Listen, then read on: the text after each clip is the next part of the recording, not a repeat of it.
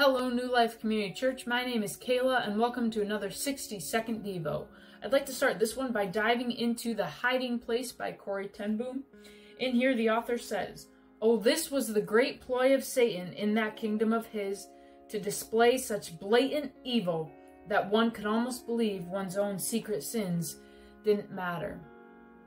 Friends, in the world we live in, we are constantly being blasted by news and social media about hatred, about slander, about racism, about corruption, about hurt, about pain, all these things that are going on. And while all that's happening, it's very easy for us to take our own lives, to slip into the background and to say, what I'm doing is okay. It's not as bad as you fill in the blank.